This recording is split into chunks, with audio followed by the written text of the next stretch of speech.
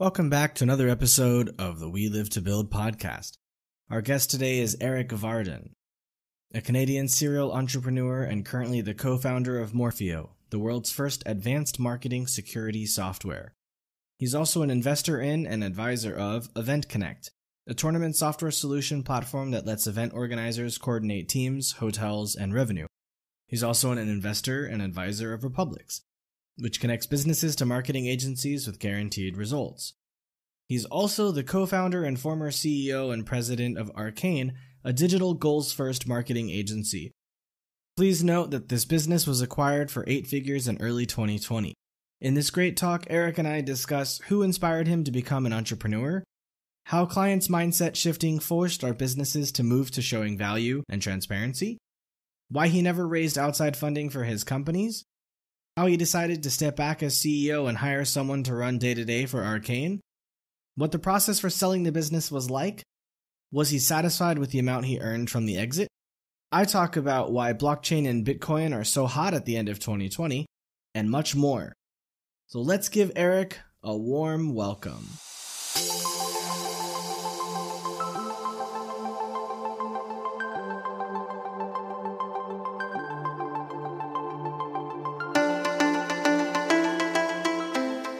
Welcome to We Live to Build. My name is Sean Weisbrot, and I'm an entrepreneur, investor, and advisor based in Asia for over 12 years. Join us every week to fast-track your personal growth so you can meet the ever-increasing demands of the company or companies you are passionately building. Time waits for no one, so let's get started now.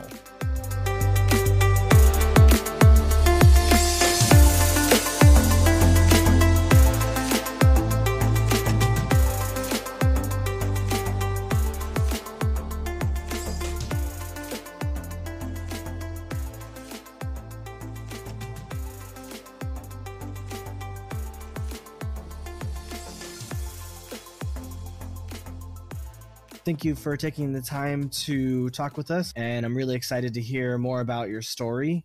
So let's tell everyone real fast just what you're doing right now. Yep. Right now, leading a software team on a product called Morphio. It's an AI software for digital marketing teams to help them save time, be awesome, and enjoy their hours every day. Thanks for the quick introduction, and we'll talk a little bit more about that company as we go through your journey.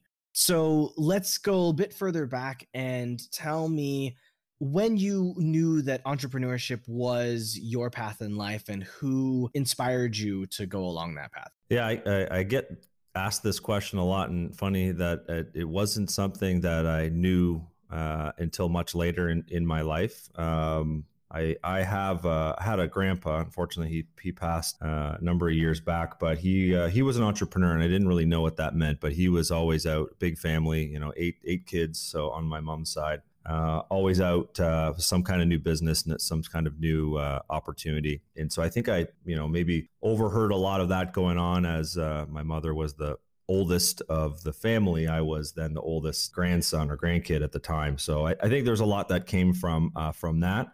But I had always been really good at one thing, which was not listening well. So when I was playing sports or when I got into school and then ultimately got into the world of marketing, advertising, technology, had a job out of school, out of college. And once again, I was just not really good at listening to my boss at the time. And so decided to start a business and, figured why not. This was at, the late 90s, early 2000s, if you can remember back that far. The whole .com bubble was going on, but it was a great time to be in the business of building websites, et cetera. And so from there, I never really stopped, jumped into many, many different types of businesses, into banking machines and building random technology to, clothing and retail. And it always had a central theme of marketing technology with it, which is, of course, what I'm still into today. But it wasn't until a few years ago when I was speaking to somebody actually on a random sort of LinkedIn reach out phone call. And she talked about her entrepreneurial journey and gleaned it to her sports background and her leadership style. And she felt that that's where she drew a lot of her entrepreneurial feelings and wants was from sports and wanting to lead and be a part of a team, building team and living in that environment. But as the leader, really taking it to a different level. So I think there's a combination of answers there, Sean. That's kind of how I usually get into it. But it was a number of different things. But I really didn't set out to be an entrepreneur. But like I said, terrible at listening. Whether it was right or wrong, it worked out for me, I think so. Thanks for sharing that. I know my grandfather was always enterprising. I remember he was always thinking of the next thing, trying to get my parents involved. I'm pretty sure some of them were multi-level marketing schemes. I don't know. So maybe he wasn't the cleanest kind of entrepreneur, but he made money in his own right. He is a classic hustler. He actually did door-to-door chemical sales for a company called Zepp for I think 35 years. And he was doing in the 50s, 60s, and 70s, he was clearing $100,000 a year, which most people were doing like $6,000, $7,000, $9,000 a year at that point, especially towards the 50s. Earlier on in his life, he was definitely hustling, as we would say, balls to the wall and doing quite well with it. I guess I never had a problem listening, but I also always had too much energy and my bosses never understood how to utilize it properly. And I felt like only I could do that. As you were working in the .com era and all of that, how did you decide to make this marketing agency that you then had this fabulous exit from? Yeah, so it was actually before. That's my first, the first agency that I ran was with some friends out of school. So we were all taking, web development and 3D and video, and at the time Flash was still a big thing, and we jumped in right away. The three of us basically with a bunch of friends and contractors, and really grew that business. So at the time, agencies, there was a lot of really big agencies. That was the theme. It always kind of ebbs and flows. And so our job basically as contractors was to work with the big agencies. And so we were kind of in the background, and it was a great time to go through that ride. But with my partners and I, we had difference of opinion of where we felt the market was going. We were building a lot of custom content managements at the time. And then this thing called WordPress came out, and it was quite a disruptor for a lot of us in terms of open source and where all that went. And so we just ultimately went our separate ways. And that's when I founded Arcane with my business partner, John. And ultimately our goal was this. So this was at just after the 2008, 2009 recession. 2010 things started to come back on, but clients all over were asking for transparency on where their marketing dollars were going. And that was a big change. And so before building websites and doing all that thing, it was, here's a budget, go do it, launch it, great.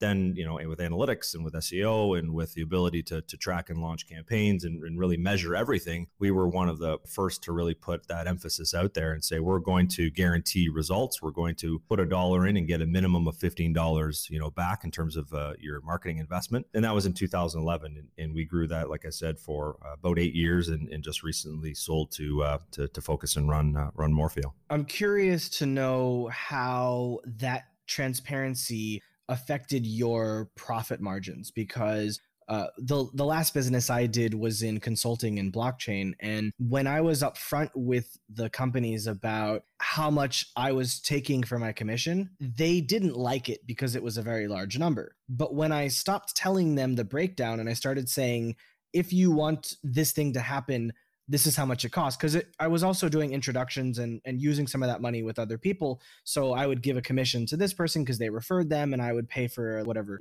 thing that I was doing. When I stopped being transparent with them, they were okay with that number, and they didn't know how much commission I was taking because they were paying for the value I was bringing, and therefore whatever the commission I wanted it to be was what it was. Obviously, in your regard, it would be slightly different. So I'm curious to know how that transparency affected your profits. Yeah, it was, it's not too dissimilar to that, where it became value-based, and of course, it's a service. It's people that are driving the back end of whatever it is that we were building or launching or creating. And so often we wouldn't get into margin conversations with clients. We knew we would be profitable. We knew that we had to obviously monitor our cash flow and expenses and all those fun things that lead to it. But no, it was mainly around results. We focused on results. We sold results. And as long as our clients knew that return and that level of service and quality was there and that they were happy with it, that's really where the most of the majority of our conversations led on. So I think as we grew up and got a bit wiser, to your point, Sean, we became more transparent and clear on how we make money and how service agencies work and all those kinds of things. But it was only to a select few amount of partners. Ultimately, it was solely around, let's take your dollars that currently aren't doing anything or little, or they might be doing something, but you're not tracking. And let's start to create visibility and transparency, not only on our relationship, but what it is that your dollars are doing. And that became very addictive, again, at a time where it wasn't as easy to be able to create and establish and track and monitor everything that was going on through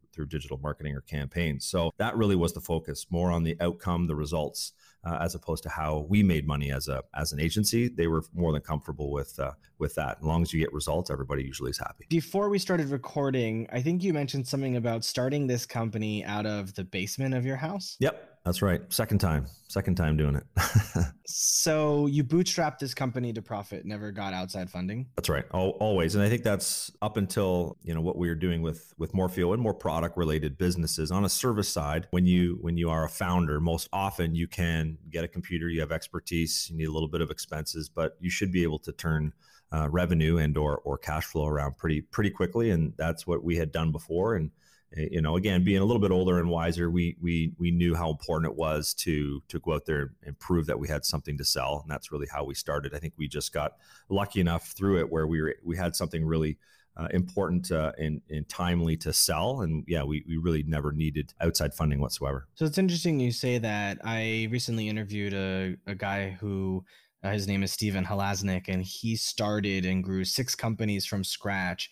Bootstrapped them all to profit, never got outside funding. And we were talking about how my generation, I guess in particular, more millennials really, have felt that the only route to success in entrepreneurship is VC funding. And so he was saying how it's basically not how your generation really did it. And I think it's great. I think there's a huge reliance on outside funding now that's detrimental for the development of businesses in a sustainable way, because VCs, if they haven't been entrepreneurs themselves, may not understand how stressful it can be to grow that fast for long periods of time. I'll say it's a generational thing. I'll take that because I do have more gray hair than you, Sean. I've been down the journey of both.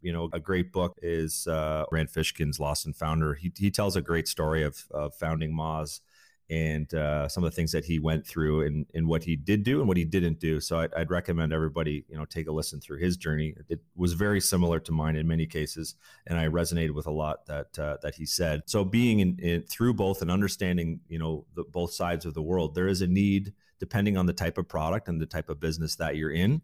Any good investor is going to want to make sure that you have proven your business first, and you've grinded and you've sweated out, and that the product, there's a fit, the market timing is right. There's a lot of factors that go into it. And I'm not talking about, friends and family money that are going to give it to you because they trust who you are. I'm talking about real dollars as you need to scale and you need to throw the kind of gas on the fire to really get to the next level. That's where funding is meant to be.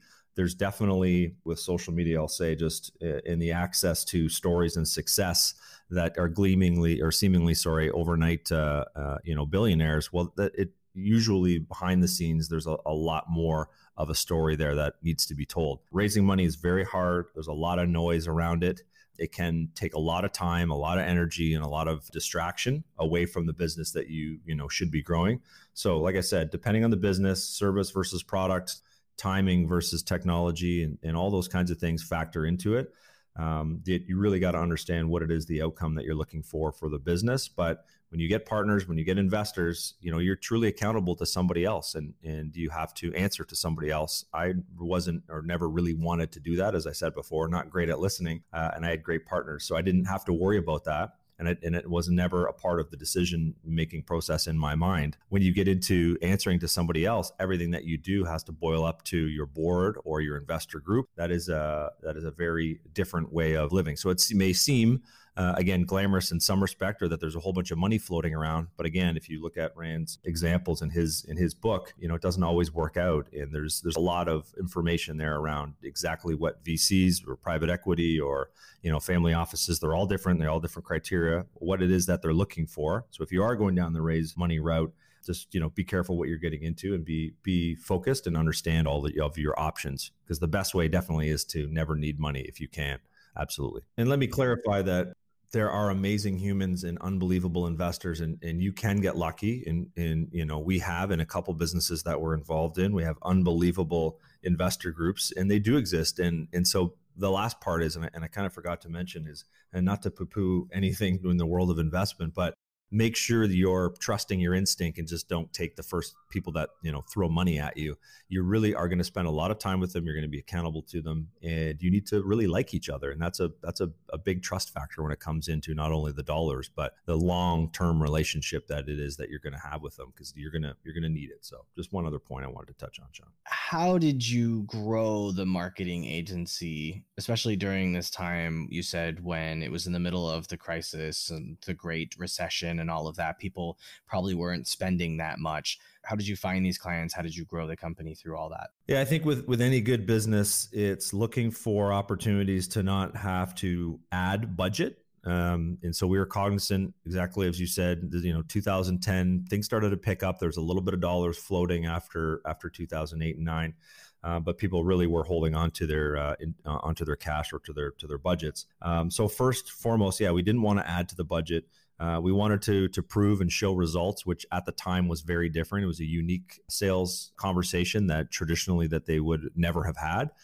Generally, it was before just spend a bunch of money and let's see what happens next year from a historical report perspective. And we walk in and say, we're going to show you results every single week that we meet with you, and we're going to meet in person, and we're going to sit down and we're going to teach you and coach you just as much as you are on your business. We're going to do the same about what's going on with your data and what it is that your analytics are and performance are telling us. So that was a big point. The second one in terms of budget was we wanted to take dollars from existing budget from something else that we would be able to show wasn't working. So in a lot of cases, it was a traditional media focus. So we'd actually go out and find clients that are spending on radio or billboards or newsletters or newspapers or flyers or something, kind of old school, and say, okay, if you're spending $1 million on all these things, let's just take $100,000 of that and put it into our project. So it's not new money, but we're going to start to slowly show them return. And so we did that, and we had a couple big clients sign up with us right away, and they had massive budgets, and all we did was show results. And so more and more of that percentage of the $100 or the $1 million budget came over to our business. So when you do that and you compound new business at the same time, and so we had this split focus of growing our amazing accounts as well as finding, and establishing new relationships, that's really where the scale came in. And that's how we were, be able to become one of the fastest growing businesses in North America for a couple of years running, was results focused and ultimately doing what we said we were going to do in a world where most often you have no idea what's going on, at least traditionally. So that's how we did it. That's a fantastic strategy. I've never heard of anyone sitting you down and explaining your data. Like, as you said, I've talked to so many different companies, and I still don't think people are doing that kind of stuff.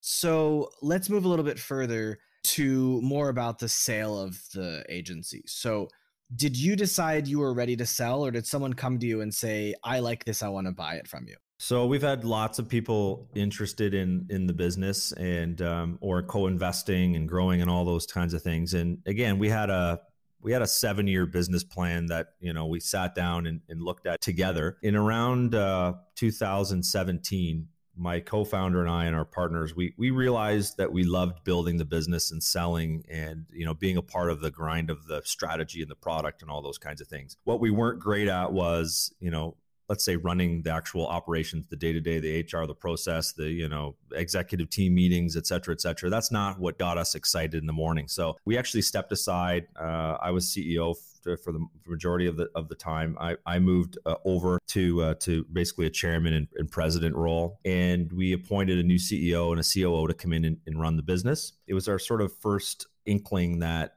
how long are we going to be involved in this business? But we loved it. We loved the culture. We loved the team. We loved the clients. And so we didn't want to go anywhere. We just didn't know what our next evolution was. But we did have a realization that we weren't the long-term, managers of the business day to day. And so we were very happy about that change and that movement. And the team is still intact today. Both Dave and Lindsay are unbelievable leaders. And they went through with the acquisition and are still leading and running the business. Partly to do with that was we also were smart to know in a relationship-based business, if all of the clients are attached to the owners, that it's hard to ever get out of the business. And we also felt that it would add more value if those relationships were tied to the business, not to ourselves. And so that was part of the reasoning as well. We felt that if we ever did sell the business one day, whether it was in a year or 10 years or 15 years, that would add to our valuation and also make it easier to separate ourselves from. Best decision we ever made. The business was never more profitable until we actually got out of the way. And it was a really kind of interesting moment in time as we reflected back to say, holy crap, that we should have done this, a lot longer ago. Fast forward a couple of years later and the business is profitable and we're making good money. And we are serial entrepreneurs. We have other businesses on the go always. There's always something else that we're involved in or that we had going on. And Morphio was, part of that, as well as a couple other businesses. One was called Event Connect as well in the sports and travel space. And what was cool about that is we sat down as owners and said, okay, what do we really want to do now? And we've set our goals and criteria. But we also said, we're going to go out and see what's going on in the market, because this was obviously pre-COVID. The market was crazy. It was going well. The business was profitable. But let's see what's going on in the market for our business. And it just so happened that I have a friend in the M&A space. We had set up a call a couple of weeks after that meeting with our ownership group and said, here's our wants. Protect our team, protect our clients, our leadership, our culture, our brand. We'd really love for all these things to stay intact. And it was an hour after that meeting with our M&A firm to say, okay, go out there and see what's going on in the market, that I got a random LinkedIn message from now our partners that acquired our business saying, here's this idea that we have. Here's what we're doing in the space. We'd love for you to be a part of it. We'd love to buy your business. But we'd also love for you to be around as advisors in this the new parent company. They met all of our criteria. It was just a random timing kind of coincidence that it happened without us actually going around and needing to shop the business. So that was about a year and a bit ago last year. Sorry.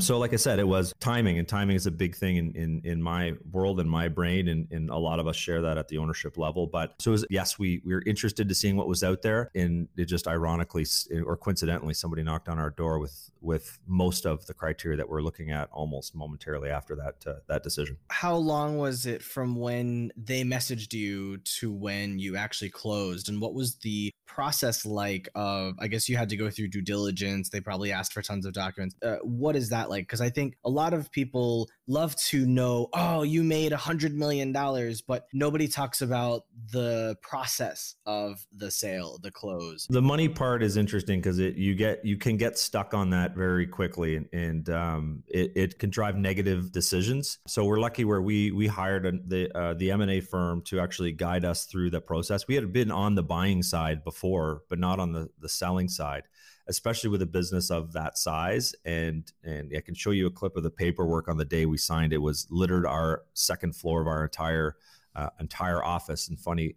this was actually during COVID, one of our team members walked in to water the plants, and they're like looking around because they had no idea what was going on. And there's 20 people running around and lawyers and papers being signed, and it was insanity. But yeah, it was. So from November of 2019, moved very quickly. Closing at the end of March is not a lot of time. So it was weekends, nights, mornings, days, ridiculous amount of due diligence. The process is not simple, but I'll simplify it. In most cases, there's the process to a letter of intent, which is generally non-binding, but the letter of intent speaks to multiples, valuations, the requirements to get to a specific deal structure. So we spend a lot of time within the LOI stage with our, with the potential buyers, getting to know them, et cetera. Again, trying to make sure that you're not disclosing too much to the wider team, because you never know if it's really going to happen, and you don't want to disrupt the business, because ultimately everybody needs to make sure that the business is still, running and managing. But behind the scenes, it was a ton of paperwork, a ton of back and forth, go through that LOI stage, and then you really get into the due diligence, which leads to your definitive agreement. And the definitive agreement then is ultimately where there's no point of return backwards. But leading from the LOI to the definitive agreement, was insane. You've got, a business that is, it's only 10 or 9 years old, I guess.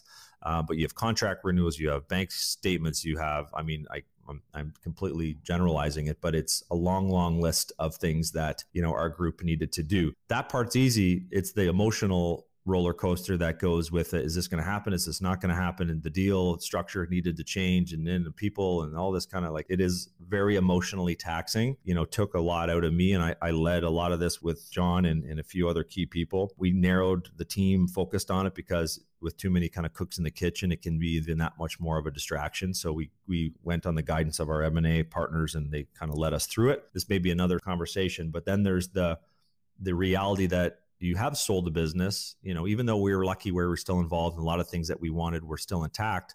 There's like the 6 steps of emotional roller coaster that happen after you let your baby go. And even though I thought I was mentally prepared for that, I'd already stepped away as the CEO. I wasn't leading the business. I wasn't as attached to every single person in the business, and was busy doing some other stuff. It still hit me pretty hard, and it took a good 6 months for me to kind of get through it all inside of the COVID madness that that was happening at the same time. So anyway, a lot of great things that happened to it. But yeah, I'm happy to show you that recording of the paperwork, because it was.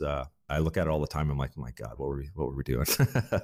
At the end of the day, through all of it, through all the huge roller coaster you experienced, would you say that you were satisfied with the sale and with the amount of money that you made? Yeah, absolutely. It was, not to get into too many details of our criteria, but a lot of it was, we have these fantastic initiatives and other businesses going on that ultimately have a very large upside to them, in many cases more than what the service-based business did. And it was our time to kind of move on. And so we're very happy with the deal structure. We love our new partners. We're so happy with the success of that business, and being able to be involved in it and meeting all of our criteria just means that much more that we made the right decision. And obviously some bumps and bruises along the way itself, but ultimately what has happened with COVID in the world of digital and marketing and commerce, e-commerce formally, whatever you want to call it, has just supercharged our business, and in the business of being all things online. So that means a lot to us. It means the business is secure, and we've got a great model, and the team there is doing awesome. And that, it all boils up to, we made the right decision. And so very happy with how everything went down, outside of the stress, et cetera. We've got great partners. We've got a great business. And to be a part of something that is really going to grow and change the landscape of marketing, and being a part of that is super exciting. So yeah, very happy. Oh, I'm glad to hear. I've heard of a lot of negatives, so it's nice to hear someone who has something good to say about the experience. You decided to start Morphio after you stepped away as CEO, but before you sold the agency. Is that right? Did you decide to step away as CEO in order to start Morphio? Or did you just come up with the idea after? Talk about that process. Yeah, mentally, as I said before, we in gut instinct always knew building stuff was what gets us up in the morning, gets me up in the morning. And the chaos of trying to figure out the strategy and answer the problem is what I love to do. So I think mentally or internally, it was twofold. Like I said before, it was the right thing to do for the business, because the business needed the team to focus on the individuals, right? Ultimately, service-based company with a lot of young, amazing individuals that are the ones creating all of the assets that come out of our business every single day. And that's why Lindsay was appointed CEO, was because she comes from that world of human capital. She knows how to coach and educate and take a team and really amplify their successes, show their career path, et cetera. And the same with Bunce from an operations perspective, taking the finance and taking the leadership through our processes and creating processes that can scale. Not something that I'm good at or want to do. So it was really a concurrent kind of decision, and like I said, attaching the value to the company versus the people. I think I needed something else to focus on at the same time. And so, as a marketer and sort of a tech nerd, et cetera, we looked at our own data as we did with our clients and said, okay, why aren't we scaling as well as we want to? Why are there efficiencies, or why are there mistakes that are happening? Why is our team so busy running around, tired, burnt out? They're not doing the things that we've hired them to do. And that's ultimately, where Morphio came from. And it was the mistakes that led up to all of those factors that created an unhappy, workforce in many cases. So the interesting part, it wasn't one thing that was impacting our margins. It was a whole bunch of things in a minute percentage. So it was, too much analysis through analytics and spending too much time on the data, pulling reports and then making decisions. So we're like, why can't we have data that goes to help them just make the decision and prioritize? To reporting, we're spending all these time across hundreds of clients developing PDFs to send over that nobody's going to read. Why can't we automate that? And so on and so forth. So we looked at the parts of the business internally that any marketing team faces and says, how can we make their lives way more awesome, free them up from the stuff that they don't want to do, and put automation where it needs to be on the repetitive and the mundane parts of a digital marketer's workflow. And that's where Morphio kind of came into play. I love that. I was actually talking to a guy named Frank Olschlager. He has a business that helps large companies digitize and automate. And so we were talking about what is automation and what kinds of automations can you apply very simply to your business in order to move yourself in this direction. And I'm a very firm believer of automation. I believe that automation should eat your company. That was actually the name of the title of the episode. I love that you found problems in your original company that led to a potential solution in the new company. And I think that it's a really interesting idea, and I'm sure it'll be very successful. Being able to automate parts of what we do will be an ever increasing theme over the next 2 decades for sure, where I'm a firm believer that artificial intelligence will end up processing a lot of the ideas and data and making it so that the human just says, okay, let's do this. The human will probably be the one making the decision, but be heavily guided by information from artificial intelligence. So you're definitely headed in the right direction with that idea. There's definitely people that are skeptical, and rightfully so, in many cases, in terms of what automation is going to replace my job, et cetera. And our mission statement is to make marketers more happy and awesome and free them from the stuff that they don't want to do. It just makes sense. I mean, none of us want to sit there and do the same task over and over and over if we don't have to. I mean, it sounds oversimplified, I guess, but you're right. There is a place for automation. I always reference Burger King's sort of fake AI commercials that they did that if you haven't seen them, just Google them and take a look. But you're right. We need to free ourselves up to do what we do best, which is creative problem solving, decision making, et cetera. And we've got stuck in this being busy is okay, and being busy is fine, and being busy is good.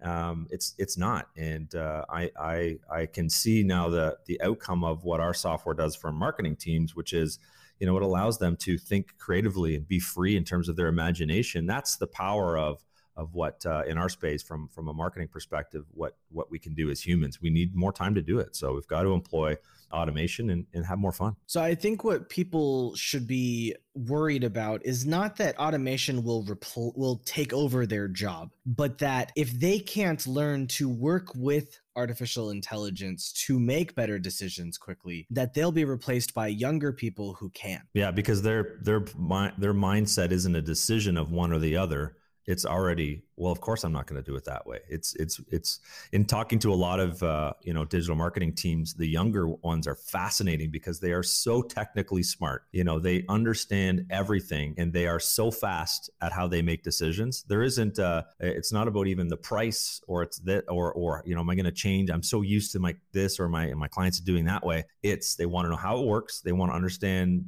why our algorithm is proven. They want to know that we understand are going to be around a long time to be able to invest, their time, their dollars, and their team into the business.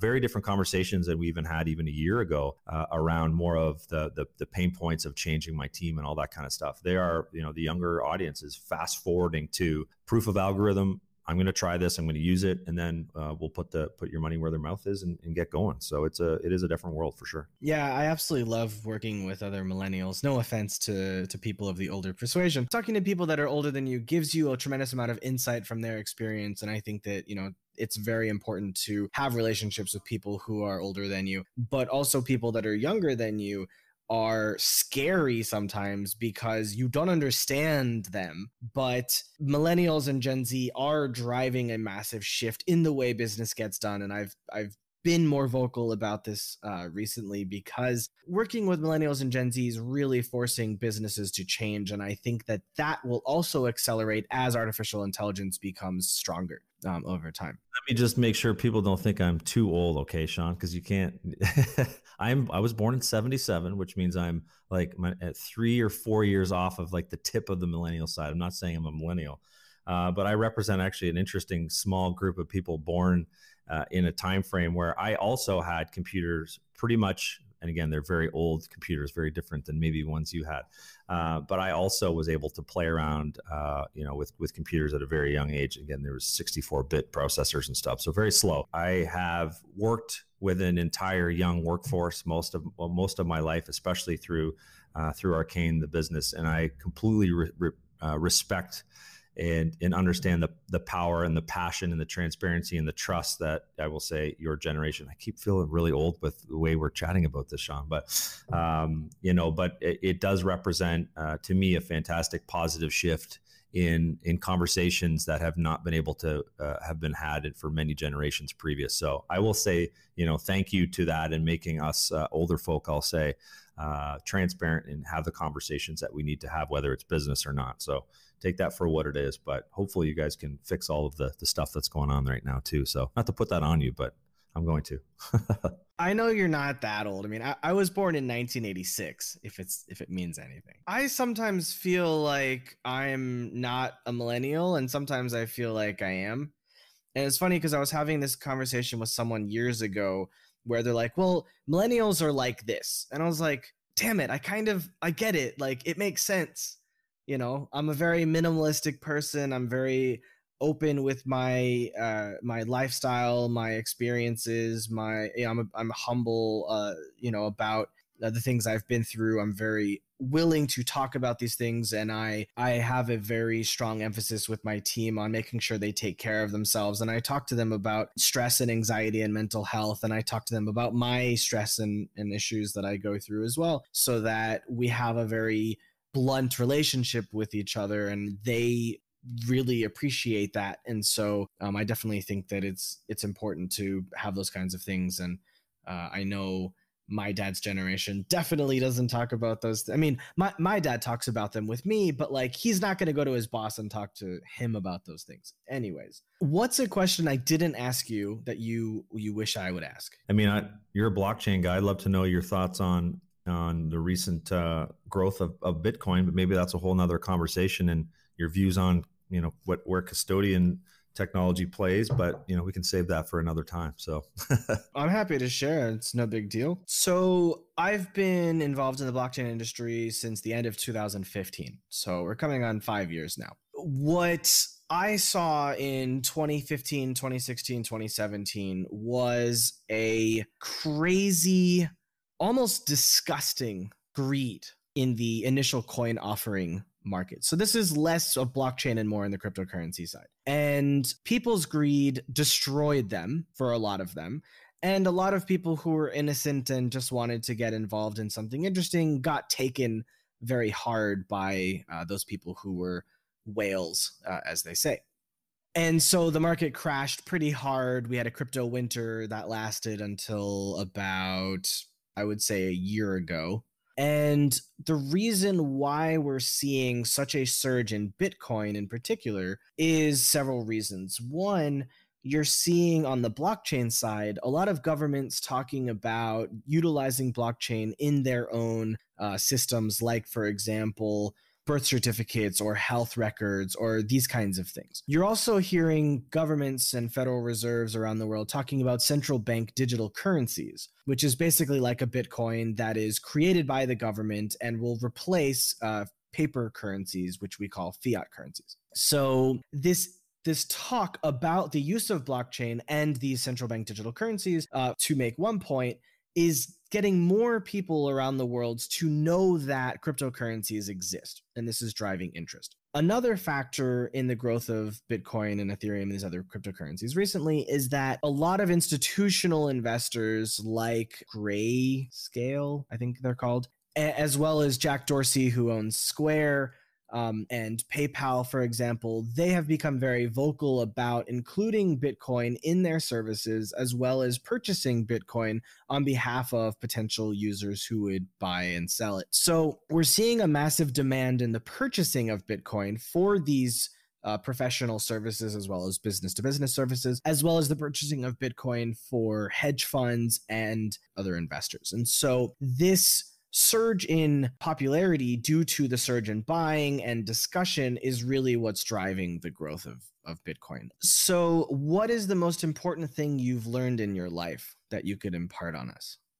Well, I think it has to be with how we treat each other. There's no better time to speak about this, but I have a personal belief to never judge anybody and to be empathetic with who they are, what they've been through, get to know and understand them, and then formulate a decision on what I believe, who they are. And I also trust my instinct and will often measure up what I believe a person has to offer, but also give them the benefit of the doubt in time and try to get to know them before that. You also never know who you're going to run into. I've had many relationships for many years, friends that turn into coworkers and friends that turn into clients and vice versa, and or partners and all sorts of stuff. The world is very small, and I think if we treat each other with respect and empathy, then we'll have a better place to live. And like I said, there's no better time for us to understand each other's views, whether we believe it's right or wrong. Actually listen to people, have conversations, take it off of Facebook or whatever social media that you want to, position your point of power on. Not saying you shouldn't deliver it, but if people want to have a conversation or talk about their views, I think everybody needs to be a little bit more empathetic these days. Got to try to bring it all closer together. I've learned the hard way that sometimes, things will come back and bite you. So just remember the world is very small. Treat each other with kindness, and, hopefully we'll get through all this madness. I can definitely appreciate that sentiment. And it's actually really sad that you have to even say it. Well, it's tough to be empathetic when you have glass and a mask in front of you.